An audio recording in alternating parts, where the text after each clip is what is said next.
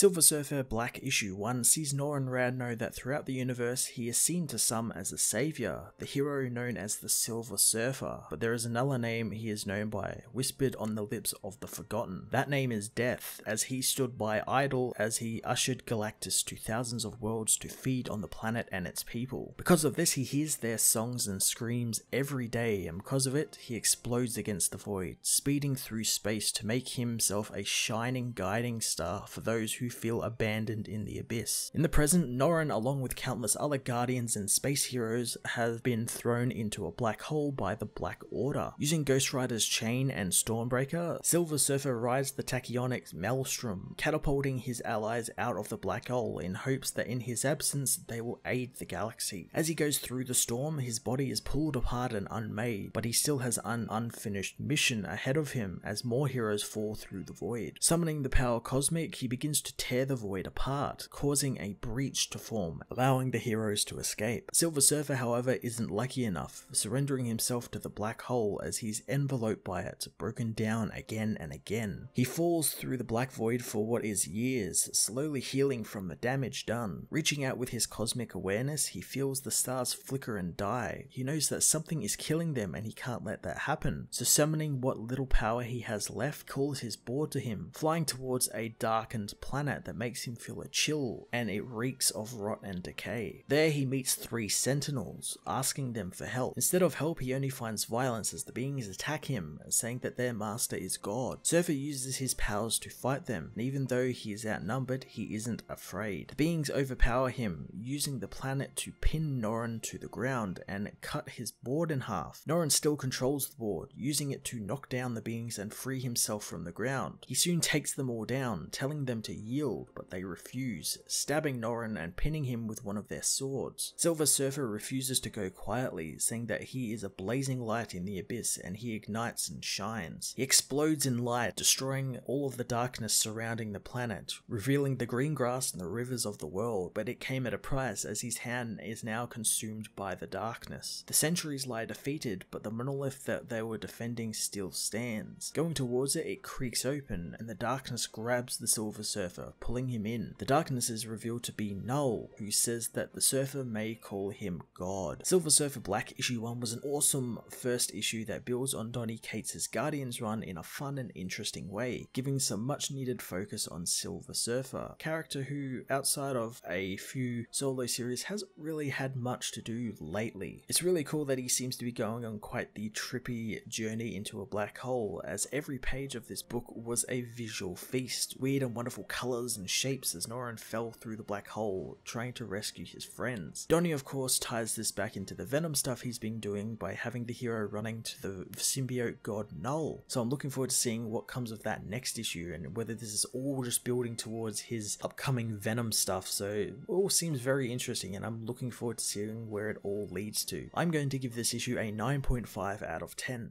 Hey everyone, thanks for watching my newest video. If you enjoyed it, you might also like to check out my other reviews here on my channel. You can also follow me on various social media platforms like Twitter by searching Matt_FOS, or even join the Comic Multiverse Discord server and chat with other comic book fans, including myself and Joel from Cape Joel. Want cheap comics and trades? Head over to the book depository with the link in the description to get the cheapest trades and comics around, along with free shipping anywhere in the world. Until next time, this has been Matt of the Fortress of Solitude. Thank you so much for watching.